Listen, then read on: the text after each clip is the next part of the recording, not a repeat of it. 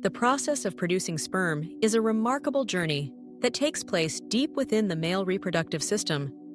On average, it takes about 64 to 74 days for a single sperm cell to be created from start to finish. This process begins in the seminiferous tubules of the testes, where immature germ cells gradually develop into mature sperm through a series of complex stages called spermatogenesis. Once formed, these sperm are not immediately ready for action. They spend an additional 2 to 3 weeks traveling through the epididymis, where they acquire the ability to swim and fertilize an egg.